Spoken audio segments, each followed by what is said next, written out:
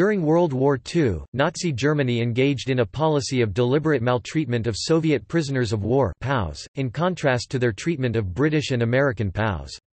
This resulted in some 3.3 to 3.5 million deaths. During Operation Barbarossa, the Axis invasion of the Soviet Union, and the subsequent German-Soviet War, millions of Red Army prisoners of war were taken. Many were executed, arbitrarily in the field by the German forces or handed over to the SS to be shot, under the Commissar order. Most, however, died during the death marches from the front lines or under inhumane conditions in German prisoner of war camps and concentration camps. Death toll. It is estimated that at 3.3 million Soviet POWs died in Nazi custody, out of 5.7 million. This figure represents a total of 57% of all Soviet POWs and may be contrasted with 8,300 out of 231,000 British and US prisoners, or 3.6%.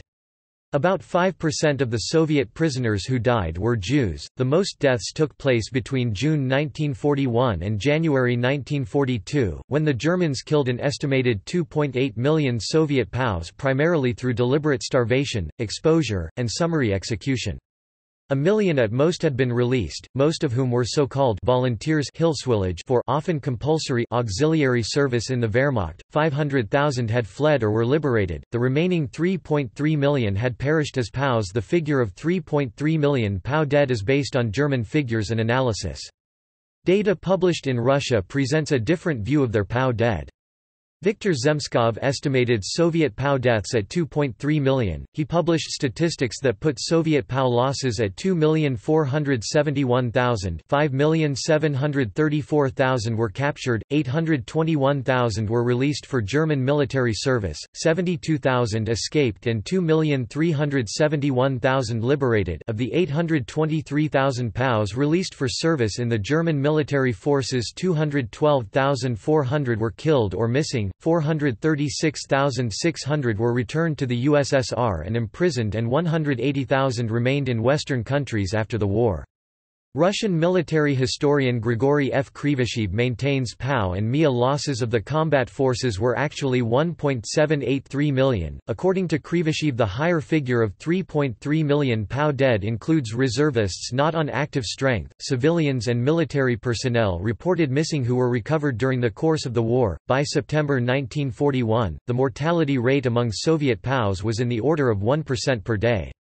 According to the United States Holocaust Memorial Museum (USHMM), by the winter of 1941, starvation and disease resulted in mass death of unimaginable proportions. This deliberate starvation, despite food being available, led many desperate prisoners to resort to acts of cannibalism. Was Nazi policy and was all in accordance with the hunger plan developed by the Reich Minister of Food Herbert Back. For the Germans, Soviet POWs were expendable, they consumed calories needed by others and, unlike Western POWs, were considered to be subhuman. Commissar order.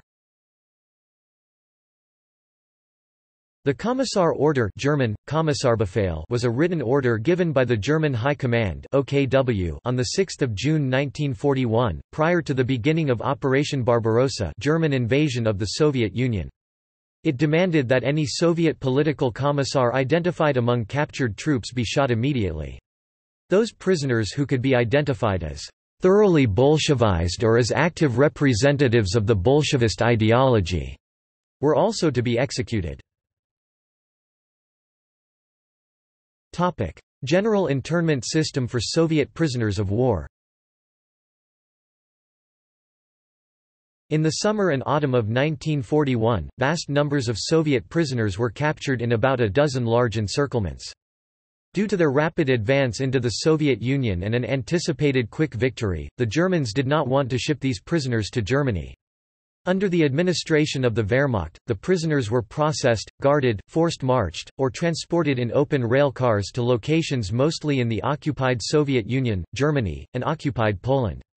Much like comparable events, such as the Pacific War's Bataan Death March in 1942, the treatment of prisoners was brutal, without much in the way of supporting logistics.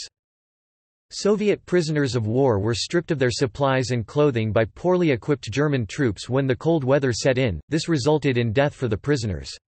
Most of the camps for Soviet POWs were simply open areas fenced off with barbed wire and watchtowers with no inmate housing. These meager conditions forced the crowded prisoners to live in holes they had dug for themselves, which were exposed to the elements.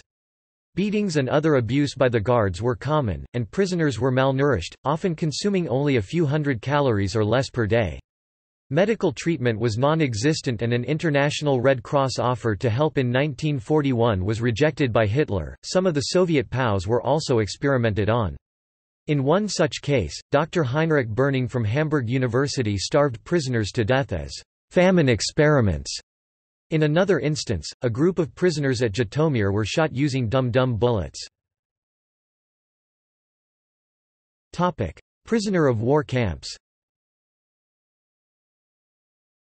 The camps established specially for Soviet POWs were called Russenlager, Russian camp. The Allied regulars kept by Germany were usually treated in accordance with the 1929 Geneva Convention on Prisoners of War. Although the Soviet Union was not a signatory, Germany was, and Article 82 of the convention required signatories to treat all captured enemy soldiers as between the belligerents who are parties thereto. Russenlager conditions were often even worse than those commonly experienced by prisoners in regular concentration camps. Such camps included Auflage IVC. Allied officers from Western countries at Colditz Castle were forbidden to share Red Cross packages with starving Soviet prisoners. Auflage XIIID. In July 1941 a new compound was set up in Auflage XIIIA for higher-ranking Soviet military officers captured during Operation Barbarossa. It was closed in April 1942 and the surviving officers, many had died during the winter due to an epidemic, were transferred to other camps. Stalag 324 to 28,444 Soviet POWs were held at this camp near Grady. Stalag 328 to 41,012 Soviet POWs were held at this camp near Lwów. Stalag 350 Z. According to a 1944 Soviet report, 43,000 captured Red Army personnel were either killed or died from diseases and starvation at this camp near Riga. The prisoners were used for the construction of Salaspils concentration camp in October 1941. Stalag 359, an epidemic of dysentery led to the execution of some 6,000 Red Army prisoners between September 21 to 28, 1941, 3,261 of them on the first day, conducted by the Police Battalion 306 of the Ordnungspolizei. By mid-1942, about 20,000 Soviet POWs had perished there from hunger, disease and executions. The camp was then redesignated as the Poniatowa concentration camp for Jews, the main site of the Operation Harvest Festival massacre in 1943.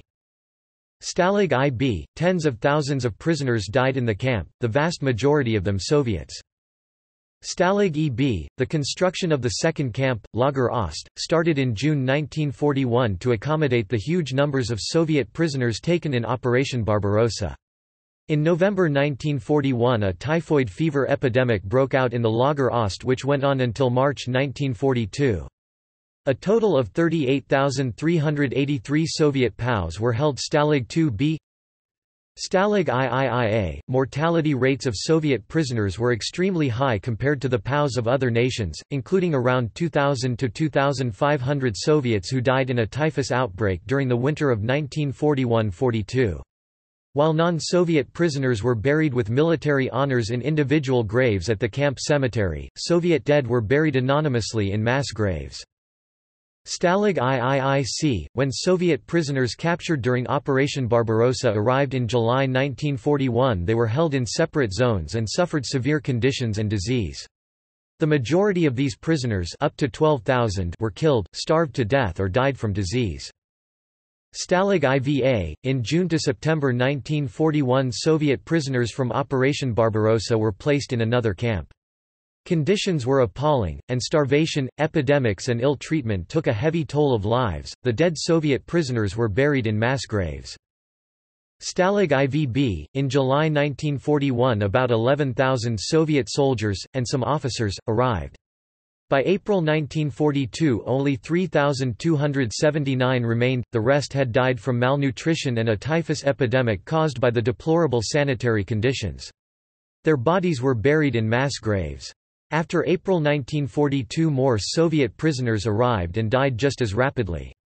At the end of 1942, 10,000 reasonably healthy Soviet prisoners were transferred to work in Belgian coal mines. The rest, suffering from tuberculosis, continued to die at the rate of 10 to 20 per day. Stalag IVH Stalag 304. In 1942 at least 1,000 prisoners were «weeded out» by the Gestapo and shot. Stalag VA. During 1941–1942 many Soviet POWs arrived but they were kept in separate enclosures and received much harsher treatment than the other prisoners. Thousands of them died of malnutrition and disease. Stalag VC. Over 2,000 Soviet prisoners from Operation Barbarossa arrived in the summer of 1941. Conditions were appalling and starvation, epidemics and ill treatment took a heavy toll of lives. The dead were buried in mass graves. Stalag VK Stalag 326, between 40,000 and 60,000 prisoners died, mostly buried in 3 mass graves. A Soviet war cemetery is still in existence, containing about 200 named graves. Stalag VA. During 5 years about 1,000 prisoners died at the camp, over 800 of them Soviets, mostly officers. At the end of the war there were still 27 Soviet army generals in the camp who had survived the mistreatment that they, like all Soviet prisoners, had been subjected to. The new prisoners were inspected upon arrival by local Munich Gestapo agents. Some 484 were found to be undesirable and immediately sent to concentration camps and murdered. Stalag VIIIC. 29,436 prisoners were held at this camp. Conditions were appalling and starvation, epidemics and ill treatment took a heavy toll of lives. By early 1942 the survivors had been transferred to other camps. Stalag VIIIE Stalag VIIIC-Z. The first Soviets arrived in July 1941. A total of 57,545 Soviet POWs were held at the camp. Stalag VIIIF Stalag 318, Stalag 344, 108,471 Soviet POWs were held at this camp near Lambsdorff. Stalag XB Stalag 11D Stalag 321. In July 1941, over 10,000 Soviet Army officers were imprisoned in a new sub-camp of Stalag 11B. Thousands of them died in the winter of 1941–42 as the result of a typhoid fever epidemic. Stalag 11C. In July 1941, about 20,000 Soviet prisoners captured during Operation Barbarossa arrived. They were housed in the open while huts were being built. Some 14,000 POWs died during the winter of 1941–42. In late 1943 the POW camp was closed and the entire facility became Bergen-Belsen concentration camp.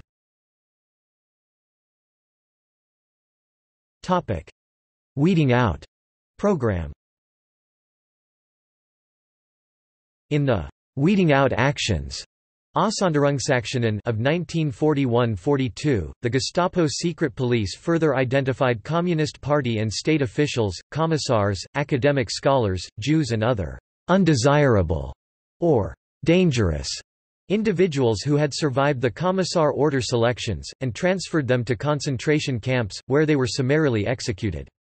At Stalag VA at Moosburg, Major Karl Meinl objected to these executions, but the SS including Karl von Eberstein intervened. Meinl was demoted to reserve, and the killing continued. In all, between June 1941 and May 1944 about 10% of all Soviet POWs were turned over to the SS Totenkopfverbände concentration camp organization or the Einsatzgruppen death squads and murdered. Einsatzgruppen killings included the Babi Yar massacres where Soviet POWs were among 70,000 to 120,000 people executed between 1941 and 1943 and the Ponary massacre that included the execution of some 7,500 Soviet POWs in 1941 among about 100,000 murdered there between 1941 and 1944. Soviet prisoners of war in German concentration and extermination camps. Between 140,000 and 500,000 Soviet prisoners of war died or were executed in Nazi concentration camps. Most of those executed were killed by shooting, but some were gassed. Auschwitz-Birkenau concentration camp. From about 15,000 Soviet POWs who were brought to Auschwitz I for work, only 92 remained alive at the last roll call. About 3,000 more were killed by being shot or gassed immediately after arriving. Out of the first 10,000 brought to work in 1941, 9,000 died in the first 5 months. A group of about 600 Soviet prisoners were gassed in the first Zyklon B experiments on September 3, 1941. In December 1941, a further 900 Soviet POWs were murdered by means of gas. In March 1941, the SS chief Heinrich Himmler ordered the construction of a large camp for 100,000 Soviet POWs at Birkenau, in close proximity to the main camp. Most of the Soviet prisoners were dead by the time Birkenau was reclassified as the Auschwitz II concentration camp in March 1942. Buchenwald concentration camp, 8,483 Soviet POWs were selected in 1941–1942 by 3 Dresden Gestapo officers and sent to the camp for immediate liquidation by a gunshot to the back of the neck, the infamous Genickschuss, using a purpose-built facility. Chelmno extermination camp. The victims murdered at the Chelmno killing center included several hundred Poles and Soviet POWs. Dachau concentration camp. Some 500 Soviet POWs were executed by a firing squad in Dachau. Flossenburg concentration camp. More than 1,000 Soviet POWs had been executed in Flossenburg by the end of 1941. Executions continued sporadically up to 1944. The POWs at one of the sub-camps staged a failed uprising and mass escape attempt on May 1, 1944. The SS also established a special camp for 2,000 Soviet POWs within Flossenburg itself. Gross-Rosen concentration camp. 65,000 Soviet POWs were killed by feeding them only a thin soup of grass, water, and salt for 6 months. In October 1941, the SS transferred about 3,000 Soviet POWs to Gross-Rosen for execution by shooting. Hinzert concentration camp. A group of 70 POWs were told that they would undergo a medical examination, but instead were injected with potassium cyanide, a deadly poison. Majdanek concentration camp. The first transport directed toward Majdanek consisted of 5,000 Soviet POWs arriving in the latter half of 1941. They soon died of starvation and exposure. Executions were also conducted there by the shooting of prisoners in trenches. Mauthausen-Gusen concentration camp. Following the outbreak of the Soviet-German War, the camps started to receive a large number of Soviet POWs. Most of them were kept in huts separated from the rest of the camp. Soviet POWs were a major part of the first groups to be gassed in the newly built gas chamber in early 1942. At least 2,843 of them were murdered in the camp. According to the USHMM, so many POWs were shot that the local population complained that their water supply had been contaminated. The rivers and streams near the camp ran red with blood. Neuengamme concentration camp. According to the testimony of Wilhelm Bahr, an ex-medical orderly, during the trial against Bruno Tesch, 200 Soviet POWs were gassed by prussic acid in 1942. Sachsenhausen concentration camp. Soviet POWs were victims of the largest part of the executions that took place. Thousands of them were murdered immediately after arriving at the camp, including 9,090 executed between August 31 and October 2, 1941. Among those who died there was Lieutenant Yakov Djugashvili, the elder son of the Soviet dictator Joseph Stalin, either by suicide or shot. Sobibor extermination camp. Soviet POWs of Jewish ethnicity were among hundreds of thousands people gassed at Sobibor. A group of captive Soviet officers led by 2nd Lieutenant Alexander Petrsky organized a successful mass breakout from Sobibor, after which the SS closed and dismantled the camp. Soviet prisoners of war in German slave labor system. In January 1942, Hitler authorized better treatment of Soviet POWs because the war had bogged down, and German leaders decided to use prisoners for forced labor on a large scale. See forced labor under German rule during World War II. Their number increased from barely 150,000 in 1942, to the peak of 631,000 in the summer of 1944. Many were dispatched to the coal mines. Between July 1 and November 10, 1943, 27,638 Soviet POWs died in the Ruhr area alone, while others were sent to Krupp, Daimler-Benz or other companies, where they provided labor while often being slowly worked to death. The largest employers of 1944 were mining 160,000, agriculture 138,000 and the metal industry 131,000. No less than 200,000 prisoners died during forced labor. The organization TOT was a civil and military engineering group in Germany eponymously named for its founder Fritz Todt. The organization was responsible for a wide range of engineering projects both in pre-World War II Germany, and in Germany itself and occupied territories from France to the Soviet Union during the war, and became notorious for using forced labor. Most of the so-called volunteer Soviet POW workers were consumed by the organization TOT. The period from 1942 until the end of the war had approximately 1.4 million laborers in the service of the organization TOT. Overall, 1% were Germans rejected from military service and 1.5% were concentration camp prisoners, the rest were prisoners of war and compulsory laborers from occupied countries. All non-Germans were effectively treated as slaves and many did not survive the work or the war. See also: Prisoner of war, Soviet repressions against former prisoners of war, German war crimes, War crimes of the Wehrmacht, Myth of the clean Wehrmacht, Commissar order, Rusthof Cemetery, Severity order. References.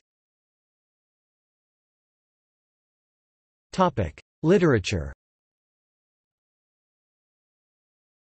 Otto, Reinhard, Keller, Rolf, Nagel, Jens 2008. Sowjetische Kriegsgefangene in deutschem Gewahrsam 1941–1945, Zahlen und Dimensionen. PDF. Vierteljahrschrift für Zeitgeschichte in German 4, 557–602. Bloodlands, Europe between Hitler and Stalin by Timothy Snyder. Keine Kameraden, die Wehrmacht und die sowjetischen Kriegsgefangenen, 1941–1945 by Christian Streit. The Policies of Genocide, Jews and Soviet Prisoners of War in Nazi Germany by Gerhard Hirschfeld and Wolfgang J. Mommsen. External links. Nazi persecution of Soviet prisoners of war at the Holocaust Encyclopedia. Images tagged with Soviet POW from Yad Vashem. Sowjetische Kriegsgefangene in German. Testimonies concerning Soviet POWs in German captivity, Chronicles of Terror collection.